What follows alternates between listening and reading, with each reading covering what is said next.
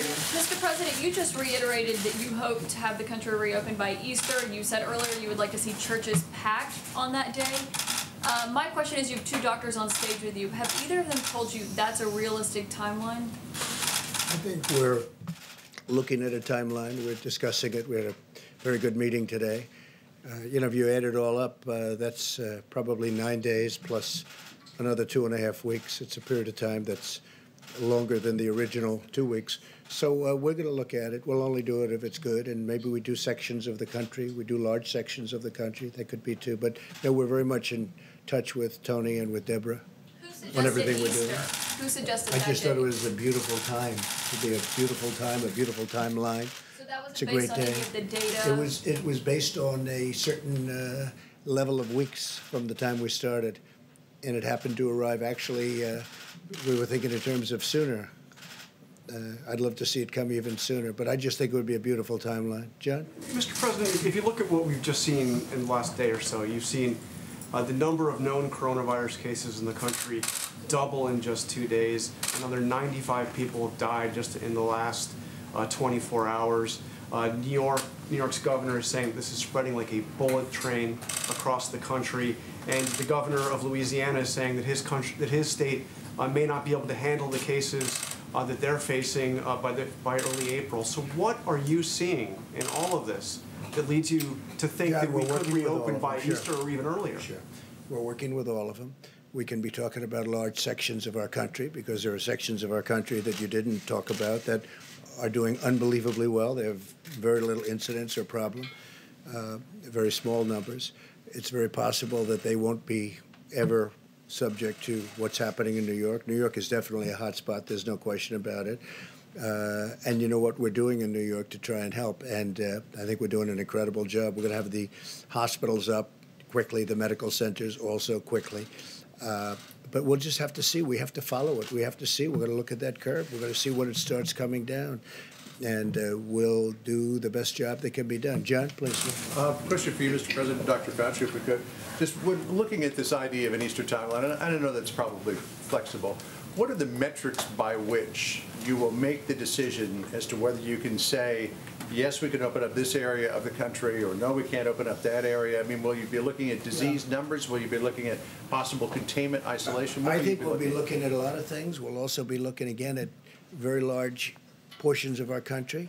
And I will be guided very much by Dr. Fauci and by Deborah and by some of the other professionals that work with both of you.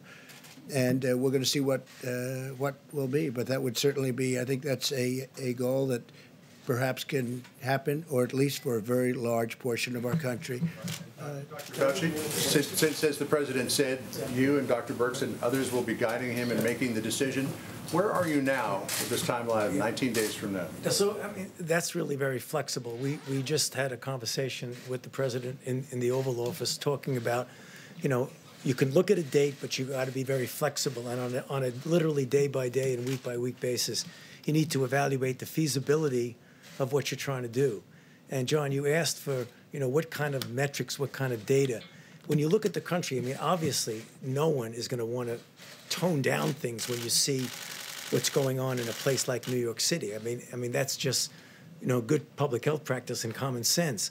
But the country is a big country, and there are areas of the country, and I refer to this in my opening remarks, that we really need to know more about what the penetrance is there. So if we do the kind of testing what we're doing, and testing will always be associated by identification, isolation, and contact tracing, and you find after a period of time that there are areas that are very different from other areas of the country, you may not want to essentially treat it as just one force for the entire country, but look at flexibility in different areas.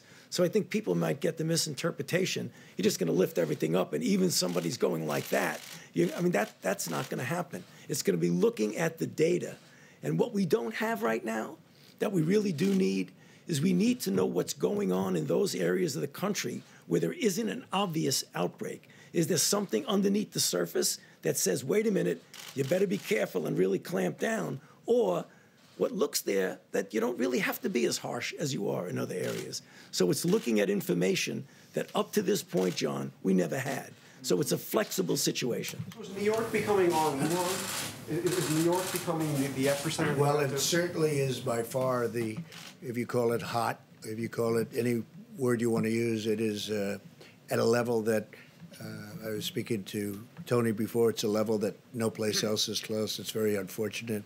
You know, one of the things that's happened that we've done, I think, a really good job on, I think that it's something special what's happened is, I learned from Dr. Birx a little while ago when she said, I learned it actually this afternoon, in 8 days, because we kept hearing about South Korea, and they had a very tough time at the beginning, if you remember. In 8 days, we're doing more testing than they've done in 8 weeks. That's a tremendous turn. And with our testing, it's going exponentially. It's going up, up, up every day. So we're going to be able to do things with this very highly sophisticated testing. And it's also, the test itself is considered the best test. So on top of doing now more than anybody else, we have a very high-quality test. That makes a big difference. It also makes a big difference even in terms of opening, because we're going to see those areas like the hot spots. But New York City definitely is a very hot spot. Steve? When you talk about areas that you could open up, what specifically are you looking at? What states? Are you talking about out west? Well, you can Midwest, talk or about south? Where the exactly? Farm Belt. Take a look at the Farm Belt. Take a look at areas out west. Look at big sections of Texas. I was talking to the great governor of Texas. They've done a fantastic job out there, but they have very big sections of Texas where, you know, it's like numerous states, frankly. But we can have large sections of, if we want to do it that way, we can have large sections of the country open. I think it's very important that we start moving on that and start thinking about it, because our country wants to be open. Our people want it to be open, and they're raring to go. And I think it's one of the reasons that we're going to have a tremendous bounce back. I think it's going to go very quickly.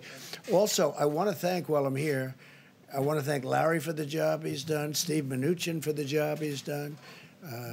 If you look at Peter Navarro, he's sort of doing different things. He's really, he's a force in terms of getting masks and getting all of the ventilators and all the things. He's been fantastic, Peter. But I also want to thank Congress, because whether or not we're happy that they haven't quite gotten there yet, they have been working long hours. I'm talking Republicans and Democrats, all of them. The House, the Senate. I want to thank Congress because they are really trying to get there, and I think they will. And I'll see you all tomorrow. Thank you very much. Did Thank you give Governor Cuomo a heads up, Mr. President, about the quarantining for people who left New York? Did you give Governor Cuomo a heads up about quarantining people? We're talking to them about it. Did you have South Korea Mr. President? Is it wise to pack churches on Easter? All right, so there you have it, a relatively upbeat assessment by the President of the United States. He says the U.S. is making tremendous progress, a tremendous bounce back. He thinks fairly quickly. He's still sticking by his assertion that maybe by Easter Sunday, there will be full houses and churches around the country. A very different, much more cautious assessment from Dr. Fauci, who's the top expert on infectious diseases. He says you got to look at the data, you got to study it carefully. He certainly wasn't as upbeat about the progress that's being made as the President of the United States. We anticipated that. Let's bring in Sanjay Gupta. Dr. Gupta, let's talk a little bit about what emerged to you as some of the major developments in this briefing. Well, you know, the president sort of started off by saying, look, you know, we're going to follow the data, we're going to take the advice of the scientists and all that. And then, you know, as the briefing sort of went on, it was this idea, again, that the president raised that by Easter, you know, all of these restrictions would sort of be lifted and things would be back to normal. As you mentioned, there were two things that really struck me about what Dr. Fauci said. First, as you point out, Wolf, he said, we need to look at the data. And, you know, Wolf, it's pretty clear that a week from now, which is going to be the 15-day mark, the data is going to look worse.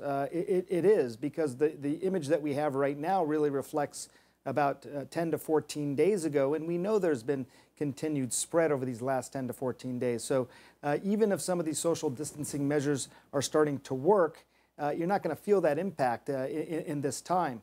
So at that 15-day mark, if the numbers look worse, I'm not sure how you could justify possibly starting to loosen some of those restrictions. It just doesn't make sense. The other thing that Dr. Fauci sort of brought up was this idea, I've heard it a few times now, of hotspots. Maybe there's these hot spots around the country, New York obviously being one of them, California, Washington. And could we see a situation where they start to focus in on these hot spots, keep these restrictions in for the country for a longer period of time than just 2 weeks, but these hot spots get added sort of attention, maybe even longer? Possible. I've heard that raised twice now. Ambassador Birx brought it up, now Dr. Fauci. So we're going to track that and see where that sort of proposal goes. But clearly, Wolf, the 15-day mark, which is next Monday, and this idea that maybe restrictions be loosened at that time, I think that's no longer even really being discussed, Wolf.